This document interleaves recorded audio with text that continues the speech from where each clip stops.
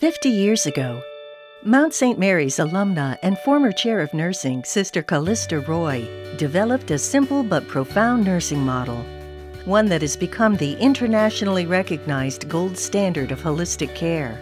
Her Roy Adaptation Model ensures that patients are treated as complex human beings with ever-changing biological, psychological, social, and spiritual needs.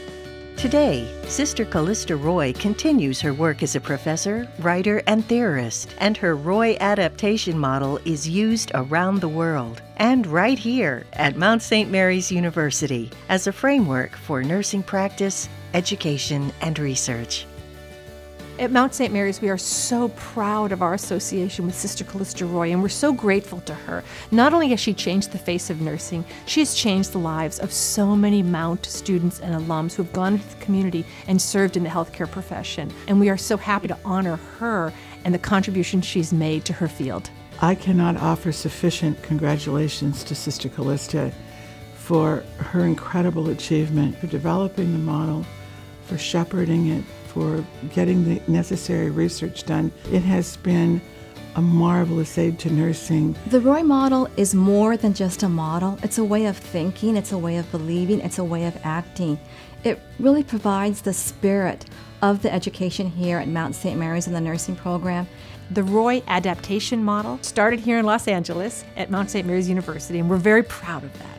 But Sister Callista Roy's influence went far beyond Los Angeles, California, and our country. Her theory of nursing changed the way healthcare professionals worked with their patients and the families of their patients. Today's healthcare environment is asking us to really make the patient center stage, to really listen to their stories and what are their concerns.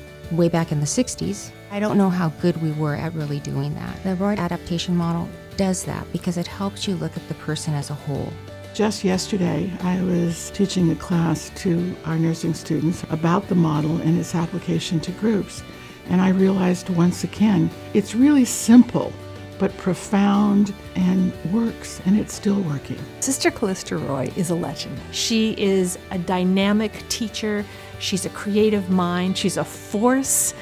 And she brought that to Mount St. Mary's as she chaired our department and really led nursing into a very innovative approach to how do you deal and treat the full patient.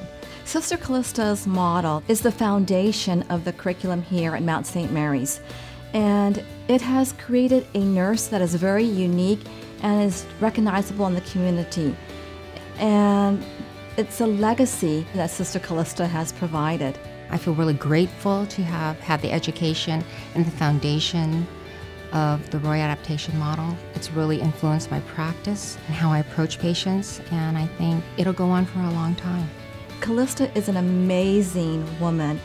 For us, who are Mount alums, we're so proud of the Roy Adaptation Model, the legacy that Callista has provided for us, and the continued vision as we go on into the future. Thank you, Callista, so much for the decades of your caring, your leadership, and your vision.